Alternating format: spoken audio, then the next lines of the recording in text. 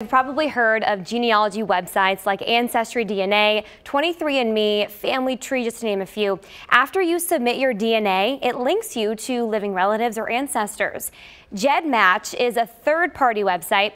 It compares DNA from all of the other genealogy databases. So you or I might use this new technology to find a relative who tested at a different company. Detectives use GEDmatch to identify the Sheep's Flat Jane Doe and her killer. It was July of 1982.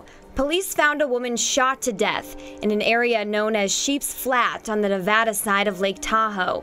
This is what she was wearing. No identification card, no jewelry. Detectives named her Sheep's Flat Jane Doe. The case went cold for more than 3 decades. In 2015, a Washoe County Sheriff's detectives put out a fresh theory that she might be from the Midwest, not Europe like they originally thought. But the case went cold for another 3 years. In 2018, detectives started working with the DNA Doe Project. They sent in DNA samples from Sheep's Flat Jane Doe to GEDmatch. Detectives found her biological parents from Detroit, Michigan. Fingerprints from a misdemeanor arrest in Detroit confirmed Sheep's Flat Jane Doe was Mary Silvani. The agony remains with us, though.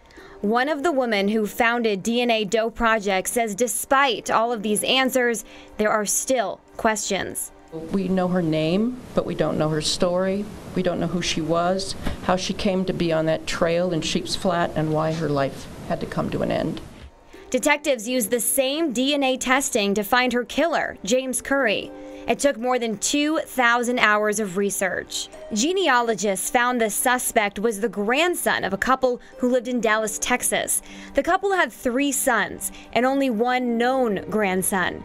Curry ended up being the illegitimate child of one of those sons. He was raised by his mother under a different name. Months after Silvani was murdered in 1983, Curry confessed to 3 other murders. He died in jail the same year.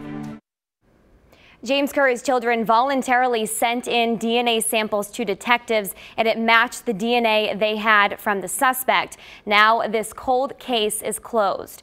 But police everywhere are starting to use this new DNA technology. Detectives use the same process to solve the Golden State Killer investigation. Kyla Gaylor, Fox 5 News, local Las Vegas.